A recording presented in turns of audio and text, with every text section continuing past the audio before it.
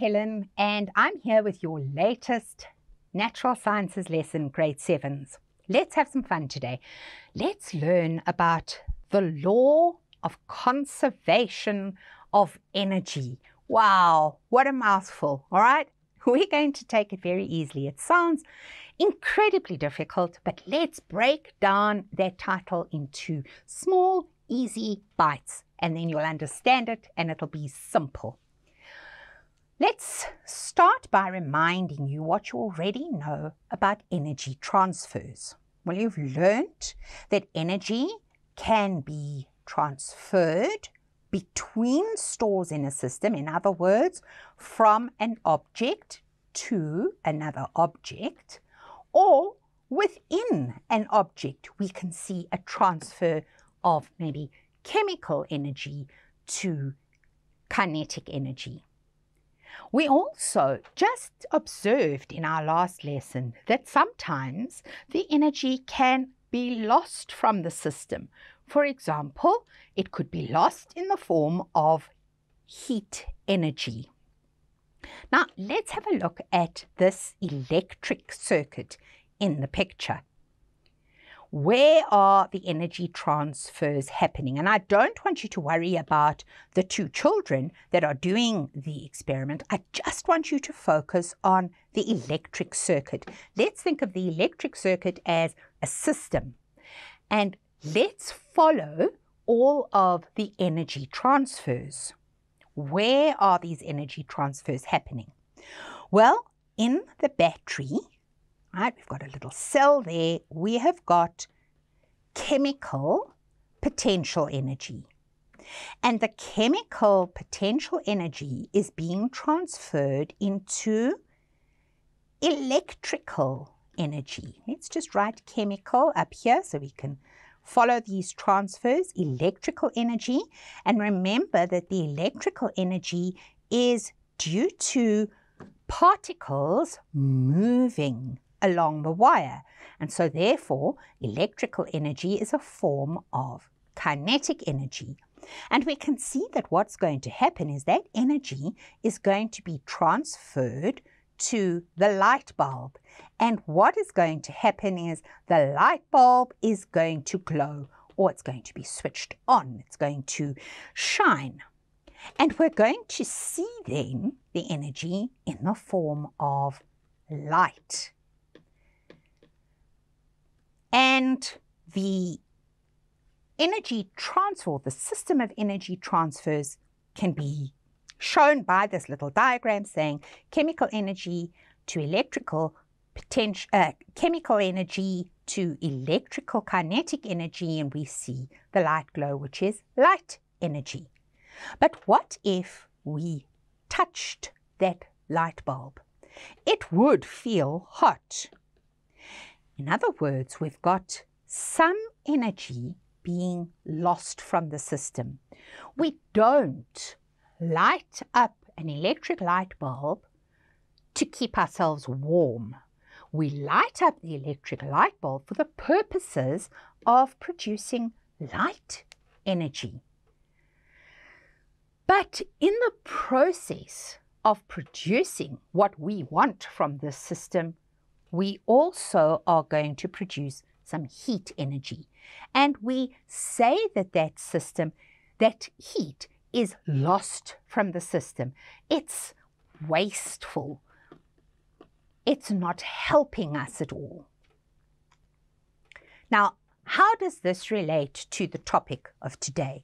The law of conservation of energy. Now, you know what energy is. You've learned precisely what energy is. Energy is the potential or the ability to bring about work or action, movement. What do we mean by a law? Well, I think you think about laws as being rules. There's the law of the road. There's the law of how you may behave when you're driving a car on the road. There are all sorts of laws that we have to control and keep our society running. But there are also scientific laws. And these scientific laws are descriptions of how how certain events take place in the universe. All right? So it's just a description of how, in other words, it's looking at a process, how something takes place somewhere in the universe. You know about the law of gravity. We know that what goes up must come down. All right, the law of gravity. Now we're learning about another law, the law of conservation of energy.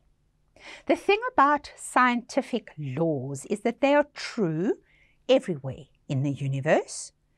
They don't explain how or even why things happen. They just state what happens. This happens, then that happens.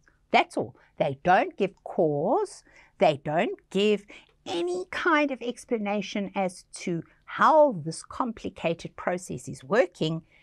That is the job of scientific theories. Scientific theories explain the whys and the reasons, but scientific laws just state this happens. So what we're looking at is a law to do with energy.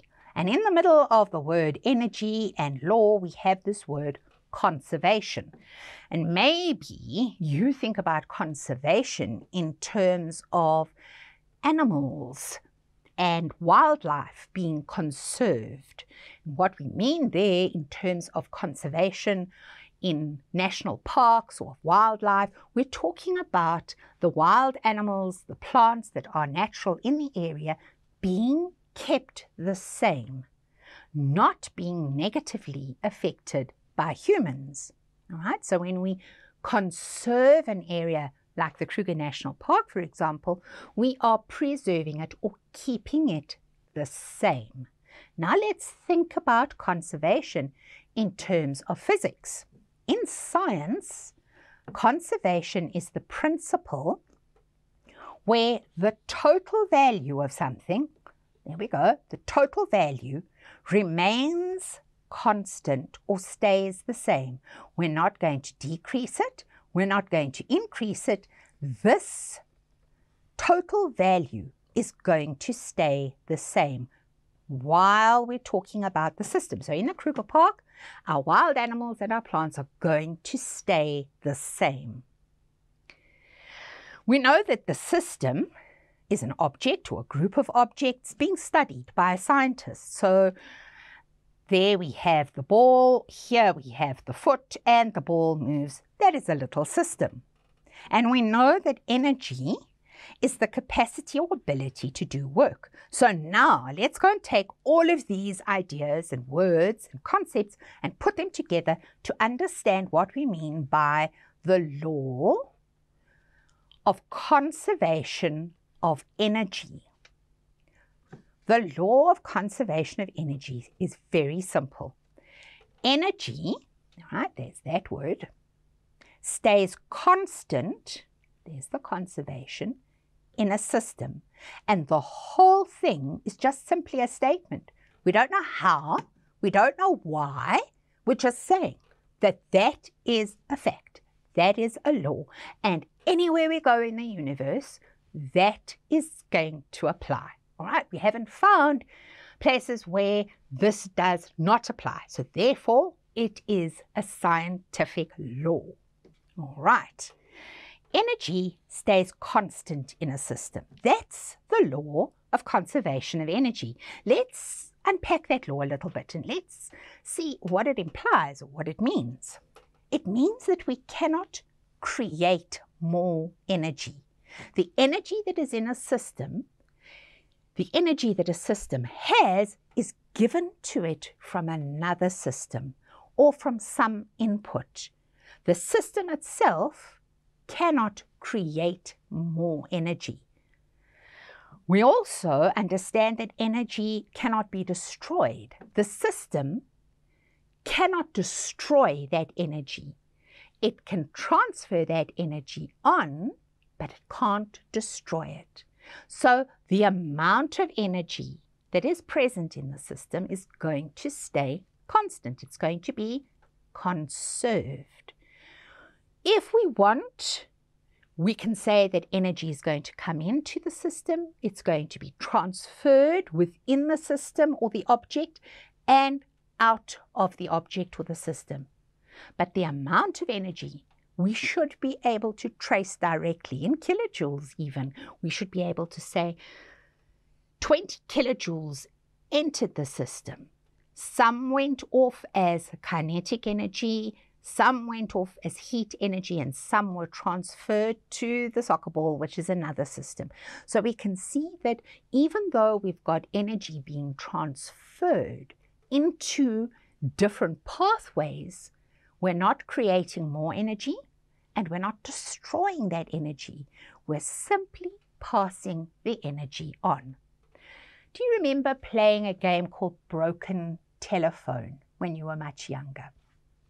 You took a message and you whispered that little message into someone's ear, and they whispered it into the ear of the person next to them, and so on. And at the end of our chain or our system of messengers, that last person spoke out the message. And sometimes that message wasn't what the original person whispered. So maybe the original person whispered, "You look pretty today," and at the end it said, "I want tea today." All right, we can see how pretty and "I want tea" maybe got confused and changed slightly along the way. But we started with a message, we end with a message. It might be in a different form, but we have conservation of message. In the same way, the energy is going to go into the system. It might be transferred into other forms of energy, but it's always going to be the same when it comes out. The amount of energy is going to be the same. We know that the energy, as we've been discussing, is transferred from one form or one energy store to another, so from gravitational potential energy to kinetic energy, or chemical potential energy to kinetic energy. We also know that it can be transferred to heat energy, and very often we don't need that heat energy. And so we could say that the energy can be dissipated. Look at that word, dissipated. What we mean by it's transferred out of that system into less useful, or I suppose we could call them wasted forms of energy. But we must come back to that central law of conservation of energy. The total energy in the system remains the same. When one energy store loses energy, the other energy store must gain that amount of energy as well. Even if there are multiple stores that stored energy went to, if we added up that amount of energy, it must remain the same. So we would need to calculate in, for example, any heat lost from a system. Let's look at an example of the law of conservation of energy. You have a cell phone. The battery in your phone stores chemical potential energy. When the phone is in use, the chemical potential energy decreases. But it can't be lost. It can't be destroyed. It must go somewhere. And where it's going is to produce electrical work. It's making light and it's making sound.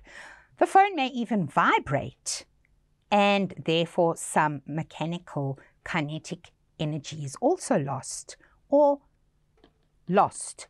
We must remember it's not being destroyed, it's simply being transferred. And all of that is what we want the phone to be doing. But the phone may get hot. So some energy is being dissipated or wasted as heat energy. If we add up the total amount of energy from the chemical input, and we minus the energy for the light, the sound, the vibration, and all the work that the phone does, and we subtract the amount of heat energy that it loses or wastes, we will find that the total at the beginning of the system and the total at the end of the system are equal. All right, that's it for today. More about energy next time. Bye-bye, grade 7s.